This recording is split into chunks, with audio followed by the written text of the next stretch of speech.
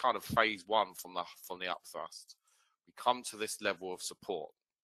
We try to hold, we fail. And we fail quite dramatically. And then price accelerates to the downside. This is supply heavy. This is telling us there's active selling participants in the market. So when it comes down to this level and you see a spring, now from an intraday level, I did trade this spring. However, from a swing trading perspective, for those looking, you know, to potentially play this, I don't like this spring.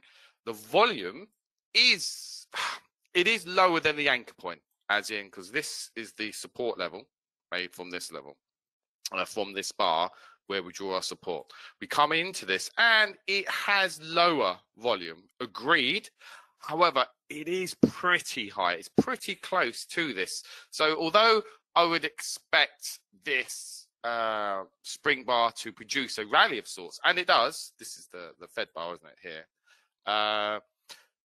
This bar itself, for a spring bar, I do not particularly like, and that's because of two reasons. A, it kind of feels a bit more like, I know we're going into labeling here, but for me, it feels a bit more like stopping action than a spring, you know, where we're just dipping down, you know, finding all the how can I phrase this? You know, when we dip down, do a little stop hunt, reverse and close firm. Okay, this just feels like there's just a real heavy attempt to try and hold up all this selling, rather than a really good technical spring where we're going to take off and at least come to the highs up here.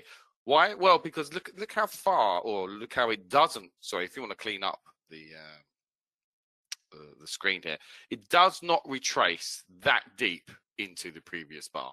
I mean, for me, with all this volume, and again, we've just spoke about the volume here, as opposed to this, demand is still struggling here. So the first obstacle for this market to overcome for me would be this level.